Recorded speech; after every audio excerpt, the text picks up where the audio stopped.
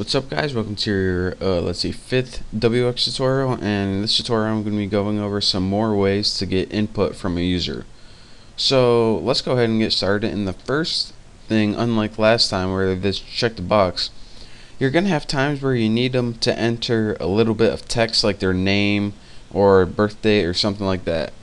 So for this, the easiest way is a little dialog box with a little text box so they can enter it and type OK. So to do this, go ahead and create an object. I'm going to name mine box. Feel free to name yours whatever. And you need to write wx.text entry dialog. And what this gives you is a little dialog box where you can type text in.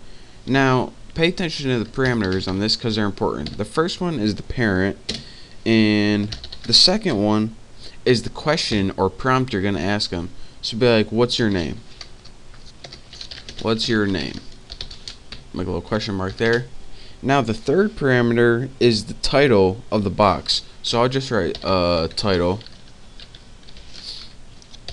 And the fourth parameter, this is the one that's different to this one. This is the default text for your text box. So default text. This is what answer is going to show up before they even start typing anything. So those are your four parameters that you need to know for a text entry dialog. Now after this, you do something a little different than you did before, so pay attention to this as well. What you want to do is, when you create this text box, it's gonna show OK and cancel at the bottom. Now if they hit OK, then you're gonna want to store whatever they typed. But if they hit cancel, you're not going to want to store whatever they type because they canceled away from it for whatever reason. Maybe their cat was meowing or the baby was crying or something. So you want to write, if they clicked OK, then store the answer. So here's how you do that. If box dot show modal or model, I don't even know how to say it. If someone knows how, please type it in the comments and let me know. wx.id underscore OK, and under your if, actually you probably need one of these, and by probably I mean you do. Let's go ahead and put a variable called like answer or something, since it's going to store the answer. Box dot get value. There we go. So let me show you guys how this works, and then we'll move on.